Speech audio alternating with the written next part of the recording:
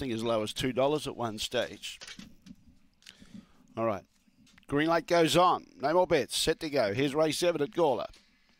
Ready now. Set to go.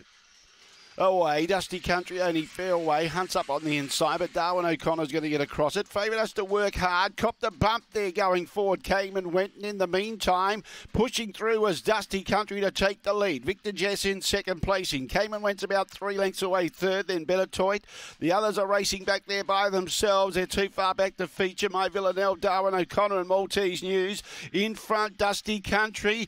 Coming at it, Victor Jess, though. Victor Jess trying to pick up Dusty Country. He's got the kick. Dusty Country gets it. Beats Victor Jess. Third was Came and Went. Fourth placing, Better Toit, then Darwin O'Connor. Then in turn behind those, we had Maltese News and My Villanelle pulling up together at the tail end of the field. And the run is 31.30. 186. Dusty Country gets home. 1867, the judges' numbers. A little bit of luck on the first turn, was getting squeezed up. The others bumped, but showed good courage to push through underneath them, in particular Darwin O'Connor, who began better.